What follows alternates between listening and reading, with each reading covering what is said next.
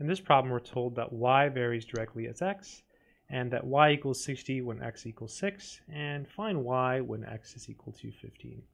Let's go ahead and work it out. So when I do these problems, I read a sentence and then write something down and then just repeat. So y varies directly as x. So that means that y equals k times x. That's what it means for y to vary directly as x. Then it says y equals 60 when x equals 6. So if we plug these numbers in, we can actually find k. So let's do that.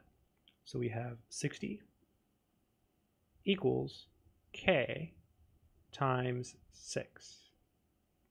Now we can just divide both sides by 6. So divide by 6, divide by 6.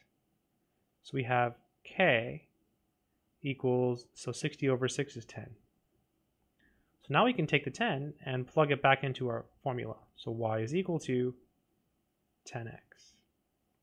So recap. You read the first sentence, and that gives you the formula.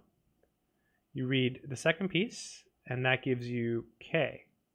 And now you read the third piece, and that gives you the answer. So it says find y when x is 15.